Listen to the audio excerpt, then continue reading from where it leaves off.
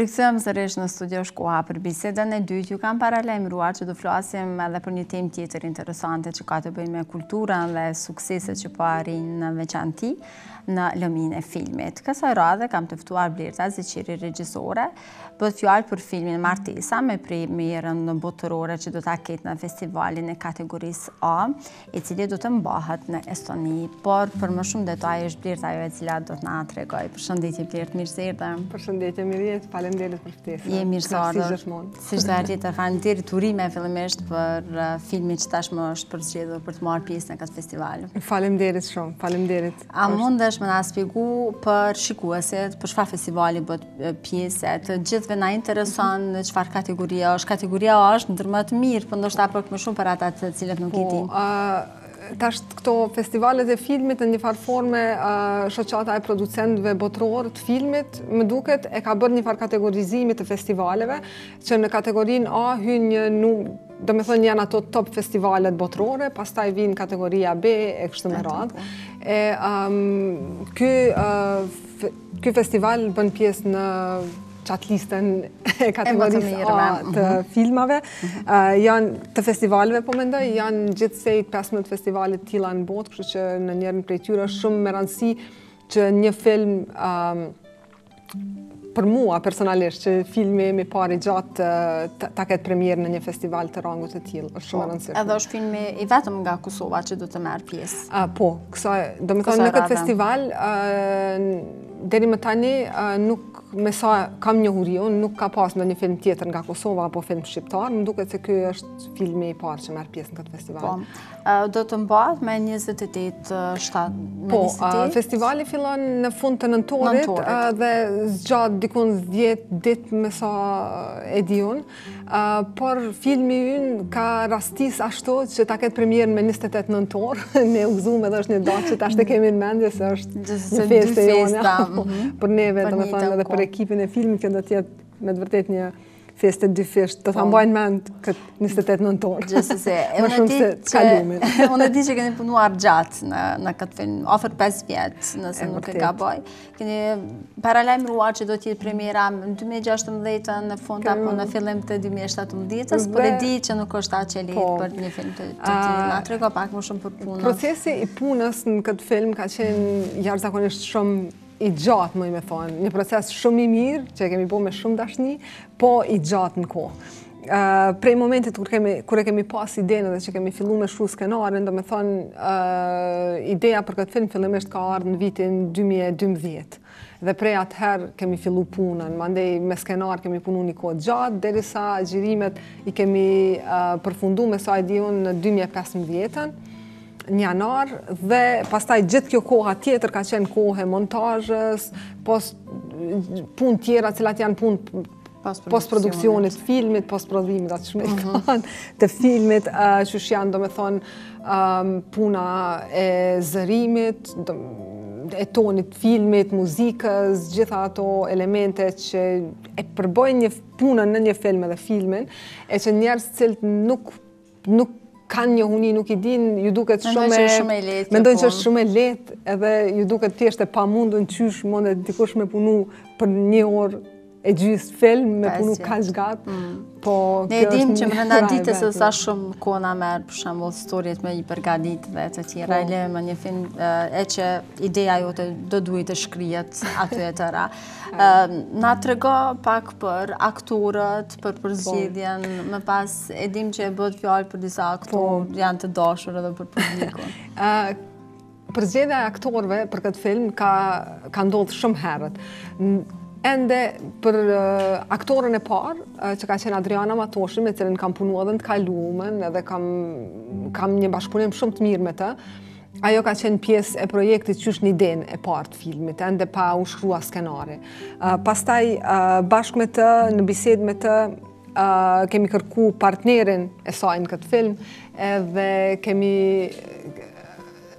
do me thonë, e kemi përzgjedh Alban Ukaj, edhe ai ka qenë, na u ka bashkangjit projektit ende pa u shkruar skenari, që është, po mendoj është shumë, unë kam qenë shumë e lumtun që është bërë pjesë, sepse edhe pse s'kam pas bashkë shumë çka me i tregu, do me thonë s'kam përveç rrëfimit, asgjë më shumë, por ai ka pranuar me u bë pjesë e këtij procesi edhe pastaj tek mas kësaj, mas përzgjedhjes aktorëve kam filluar me shkruaj skenarin, cilin e kam shkruar bashkë me Kekën, Kreshnik Berishën, i cili është bashkëshorti im, edhe producenti i filmit, edhe bashkëskenarist, edhe montazher, edhe i ka bërë gjitha punë. A ka qenë vështirë me punu me bashkëshortë me një projekt të tillë, se ne në shtëpi kemi probleme i ndo punët, ndërsa këtë rast si e keni bërë? Po, gjatë procesit punës ka njëherë ka fërkime, ka diçka për cilën ai shumë më shumë, diçka që ai e don me më shumë pasion, për shembull,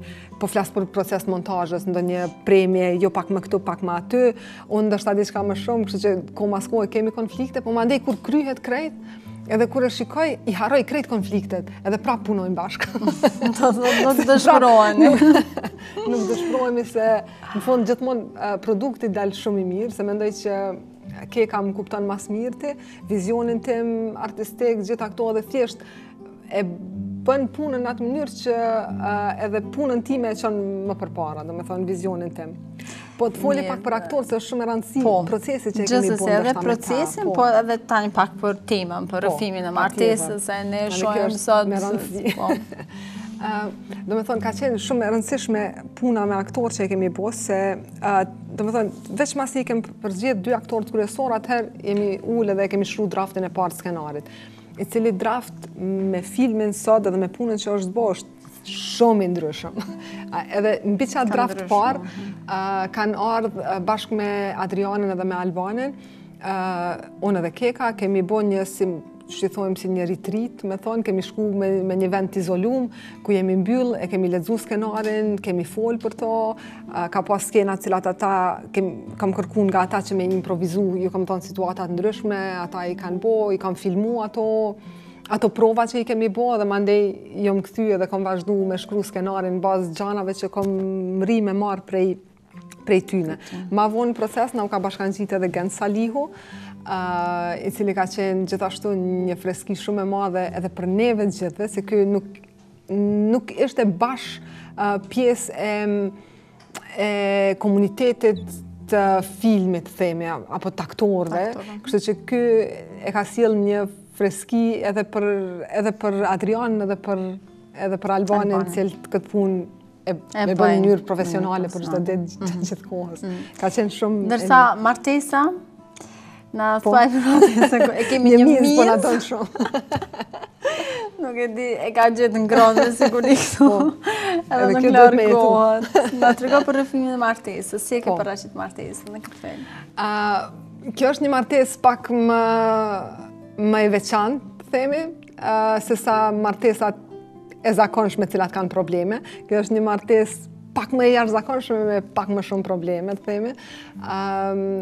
Krejt ngjarja ndodh gjatë një periudhe të shkurt prej momentit kur përderisa çifti që luhet nga Adriana Matoshi dhe Albanukaj janë duke u përgatitur për dasëm, për momentin e martesës, nga e kaluara kthehet një ish i dashur dhe i luhat gjanat, gjitha ato që pritjet e këtyre dyve, thjesht çdo gjë bie në një peshore tjetër, edhe mandej a thu me kanë shkon kush. A do me prit me këshirë filmi?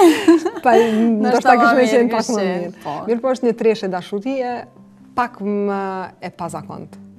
Nuk e fokusu në ngjarjet e vërteta që po ndodhin sot, ndoshta mund të jetë ndonjë histori e ngjashme. Ky film është bazuar në fakt në 2 rrëfime të 2 shokëve dhe shoqeve, që janë shoqe, po, një shoku dhe një shoqe time, në historitë e tyre si rrëfim. Por, do me thënë, janë 2 historitë ndryshme, cilat janë bazuar. Por pastaj karakteret, ato që ndodhen, gjitha janë të imagjinuara dhe janë fiksion, mirë po bazat, themi, edhe ideja ka ardhur prej 2 rrëfimeve shumë personale të vërteta të 2 personave të afërt me ne. Cilat janë pritjet e juja sa i përket festivalit? Se nuk është të thënë gara e parë, Keni çmime të shumta që keni marrë në festivalet e tilla ndërkombëtare? Po gjithmonë është hera e parë. Tash është hera e parë me film gjatë. Me film të gjatë, po. Kështu është shumë hera e parë, po. Nuk kam, në përgjithësi, si person, s'kam qef me pas pritje, se mandej dëshprohem kur nuk i arri ato qëllimet apo rezultate që i pret, edhe nëse ndodh diçka e bukur, mandej ke imagjinu diçka më shumë, je më e dëshprume. Kështu që krejt, po mënej, prapë se prapë pritje kam, edhe kisha pas qef me padurim thjesht po pres që me pa dikush filmin, me pa një publik ma e gjanë, edhe me pa reagimin e ty nëse qysh po e presin, sepse deri më tani krejt filmin e kanë par individ caktuar në grupet vogla dhe nuk e dim bashmirë se qka do t'ju jep shikuesve filmi. Kështu që unë pritet e mia janë... Për Kosovarët, kur do t'jetë premiera? Shpresoj që me njëherë pas festivalit, qëllimin e kemi që ta bëjmë premierën me njëherë si të kthehemi, do me thonë gjatë kohës pregaditjeve të vitit të ri. Mirë, shoha kemi ko me kështë. Edhe mas gjërimeve, me siguri, kur të kryen gjërimet e vitit të ri në për televizion, se punë e madhe. Mirë, do të mbetet, nëse hynë vesh në repertor, sigurisht do të mbetet pak me gjatë, shpresoj. Unë gjithsesi e di që nuk ke vetëm në një projekt çdo herë të punoj, ki edhe dy opsione të tjera, edhe Blerta atë angazhon më shumë një sukses i tillë, për shembull për një pjesëmarrje në festival të tillë.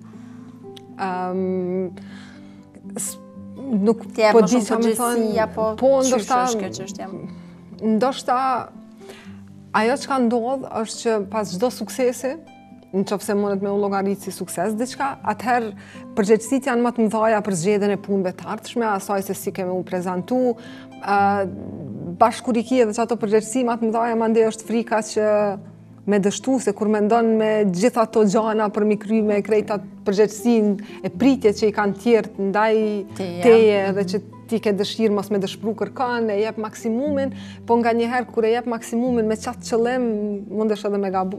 S'po di, është ma e vështirë se sa kur je, po, se sa kur je fletë e bardhë, hala pa kur gjohë dhe veç del, pak ma e vështirë. A ke diçka konkrete që kemi na tregu se çfarë projekte kemi mas tisës? Tasht, unë me padurim jam të prit njerë me u shfaq këj film, po kam qef edhe publika jonë me pa, do me thonë qysh po reagon, qysh pe pret.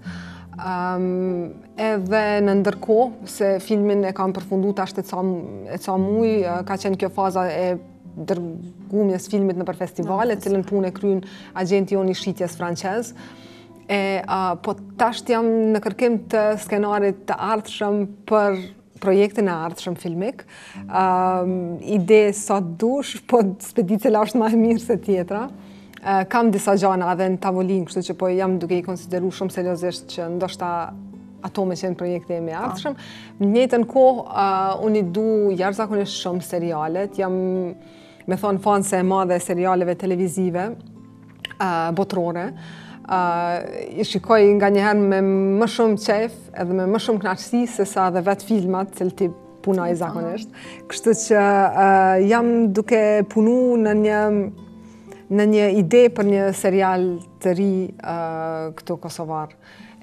Jam duke pregadit konceptin, duke bo gati, shpresoj që kam e gjetë mbështetje edhe për krahas që me realizu, mendoj që kam një ide këgja, mu më duke interesante. Urojmë edhe ne tjetë sa ma gjatë dhe gjithësi e ke parë edhe mungesën që kemi në televizionet tona me siguri. Falemderit për urinë. Falemderit Blerta shumë dhe uroj të takojmë edhe herën tjetër me sukseset të tilla. Falemderit. Do të vazhdojmë me një material tjetër të nderuar shikues, bëj fjalë për një kuriozitet, më shumë do të ndeni për avionet dhe karakteristikat e tyre.